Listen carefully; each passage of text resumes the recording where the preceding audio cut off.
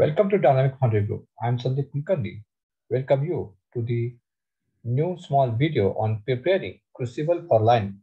So let us start the presentation. Guidelines for breaking the old lining. Do not remove worn out lining without witnessing. It is important to note the lining breaking observations. Measure leftover thickness of lining. Erosion up to 50% is safe. While breaking old lining, please check how much portion of the lining is sintered and how much is in powder form. More is the powder form, better will be the coil cooling efficiency. It also prevents metal penetration.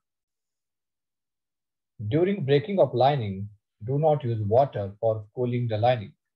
It will make cementing wet and will create problem during sintering due to absorbed moisture by the cementing. During breaking of lining, take care of that tool used for breaking lining will not damage the coil or coil coating. Before start of lining, ensure that all the nut bolts of the furnace and coil are tightened. Coil helps cementing and lining to hold together. So if nut bolts are loose, it will weaken the cementing and lining, and thus lining life will get affected. Do check the hydraulic attached to the furnace for oil leakage before lining. Clean the area below furnace before start of lining by removing scrap, sand, dust, and other non-required material.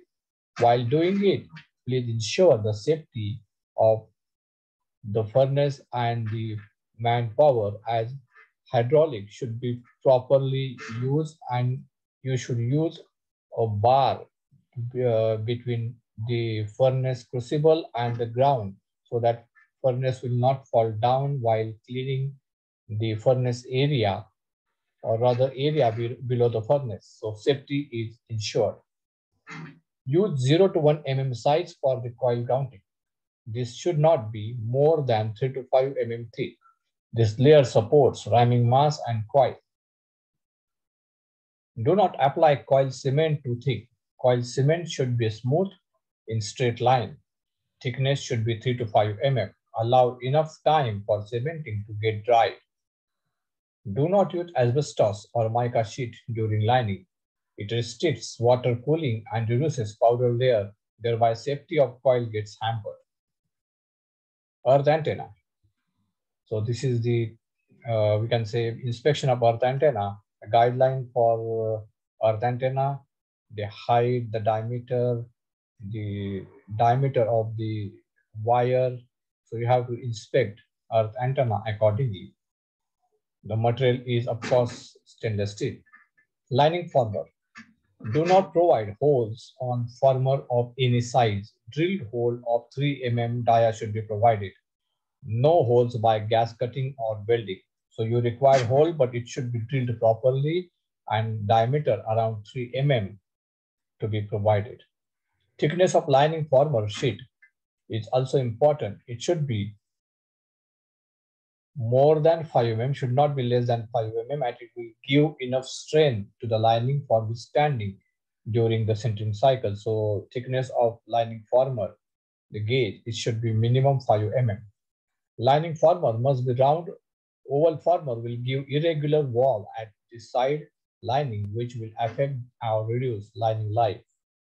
It is better to clean the lining former before use to avoid rust, wet, or oily former use, as it is will affect lining quality and will reduce lining life. Many times we purchase lining former in the evening just one day before lining, which is not allowing the proper inspection of lining former, which may cause you a problem in getting consistent lining life. So plan the former purchase at least 3 to 4 days in advance, giving the quality to inspect the lining former properly. And if there is any issue with the lining former dimensions, one can replace it or change it with a right design of the former. Checkpoints for the lining former: diameter of the lining former, ovality of the former, height of the lining former, taper height of the lining former, number of holes on the former, hole diameter, former sheet thickness, and weight of the former.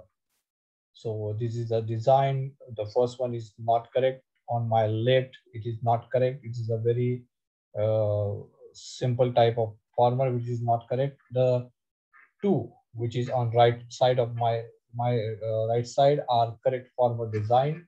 So this is a former with a hole of 3 mm diameter on the former. The date is been right there. So inspection of former is very important. This is the guideline for the inspection of former. The height, the taper height, the diameter, the gauge, everything has to be properly, number of holes, the hole diameter, everything has to be properly measured before you use the former for lining. The ovality has to be checked on all the four sides of the former. It is always better to take advice from your furnace manufacturer while deciding the former design. So as we have seen the design of the former here, the design of the former is been decided by the furnace manufacturer. So you have to take him in confidence while changing the former design at any stage of point. Also, cleanliness needed to be maintained near furnace during lining to get better lining life. Ensure no metallics gets inside the lining. So all the operator attending the lining must empty out their pockets free from metallics, watch, wallet, pen, etc. so that no metallic or foreign particles get inside the lining, which will affect the lining life as well. Plan for the labor lining tools or the antenna former available in good condition for the lining. I avoid doing lining of furnace when other furnace is running besides it, as it will flash metallic particles in the lining furnace, which will affect or reduce lining life. So try to avoid doing lining in running condition. Try to plan it on weekly off mainly. Also give enough time for lining because it will take about 8 hours to break the lining, around 8 hours for cementing to get done, then around 8 hours to cementing to get dried, and then lining and centering. So almost we can say 2 days is the timing which you have to give for any furnace lining. Weekly off plus one more day. So it is always advisable to have one spare furnace with you so that you can plan a lining of spare furnace and run another furnace. If you are using the plain priming mass and if you are planning to add boric acid or boron oxide in priming mass during the lining, plan for clean stainless steel tray. Heating material, if the tray does not have electrical coil in advance, has to be properly arranged. So if you are using plain priming mass, you have to take care of addition of boric acid or boron oxide with a proper heating.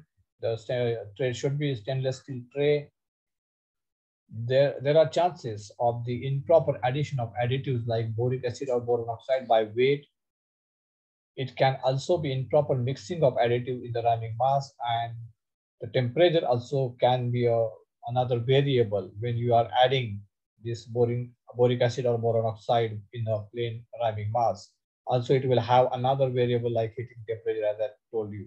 So there are chances that if you are adding boric acid or boron oxide separately in priming mass, a lot of variables will get added to your process.